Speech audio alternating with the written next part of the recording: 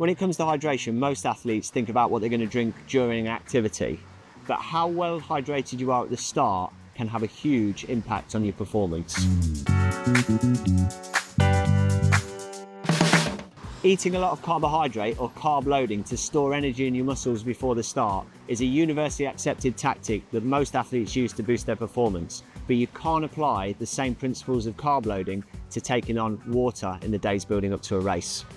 Drinking too much plain water in the build up to an event is likely to leave you in the long queue for the portaloo, and if you really overdo it, it can lead to a very nasty condition called hyponatremia. Hyponatremia is a condition when you drink too much plain water and lower the blood sodium levels, and it's surprisingly common in endurance athletes. Studies in 2014 and 2016 at the Spartathlon in Greece and also at Ironman Frankfurt showed that over 10% of athletes on the start line were already showing signs of mild hyponatremia. The only explanation for that is that they drank too much of this in the build-up.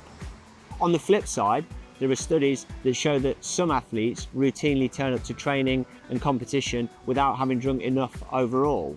One study looked at 400 athletes and found that 33% of them actually turned up to training already in a dehydrated state, so they weren't able to perform at their best. So if it's possible to both overdo and underdo the fluids you have before exercise, how do you actually start optimally hydrated? Well, part of the answer to that is in understanding electrolyte balance, particularly sodium balance, and what sodium does to fluid retention in the body. We know a lot about what fluid retention sodium causes because of work that was done by NASA on astronauts. Astronauts routinely suffer from dehydration in space. That causes low blood pressure and can cause them to black out. So NASA were very incentivized to find out what you needed to put into a drink to keep someone optimally hydrated. What their study showed was that putting lots of sodium into a drink helps the fluid to be retained in the bloodstream and helps keep blood pressure up. Now that is exactly the effect that athletes also want before starting an activity.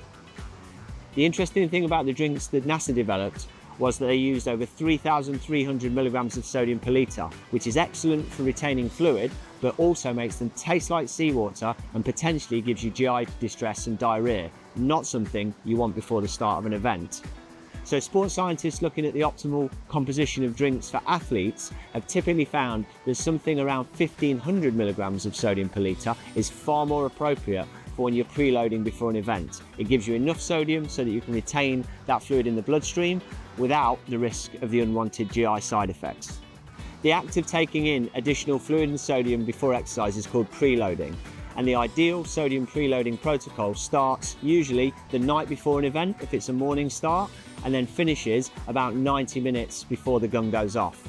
What we tend to recommend is that you take one serving of something like pH 1500, that contains 1500 milligrams of sodium per litre. You take 500 millilitres of that, which is about 16 ounces, the night before, and then repeat that on the morning of the event, making sure that you finish it 90 to maybe 45 minutes before the start so you can absorb as much as you need, you can get that boost to your blood volume and pee out any excess. The key thing to remember is that you're not taking sodium preload on top of lots and lots of additional water. You should just drink normally and then use those preloads as a final top off to get your blood sodium levels up, to get that water into the bloodstream and make sure that you start whatever you're doing optimally hydrated.